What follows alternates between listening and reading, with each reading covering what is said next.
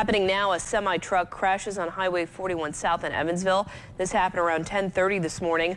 Police say the fire department is blocking traffic to clean up the scene. Eyewitness News' Cody Bailey is at the scene and joins us live with the very latest. Still overturned. Good afternoon, Cody. That's right, Gretchen.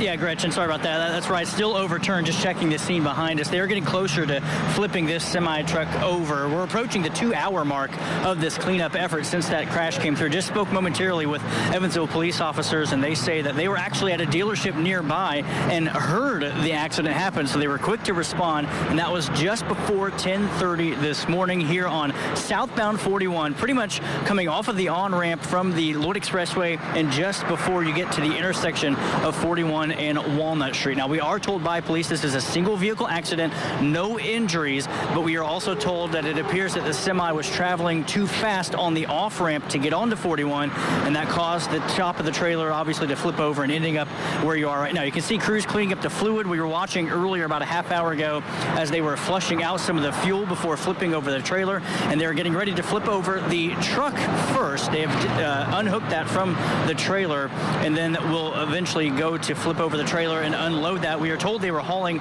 pieces of steel ingots as it headed at southbound as well. So not sure how much this does weigh, but obviously they were traveling at too fast of a speed, according to the Evansville police officers here on the scene, causing it to flip over. Not sure how much longer this will take. As I mentioned, Gretchen, already approaching the 2-hour mark. Traffic behind this obviously backed up as well. It looks like it could take a little more time to get the cleanup and the recovery from this truck flipped over here on southbound 41. Reporting in Evansville, Cody Bailey, Eyewitness News.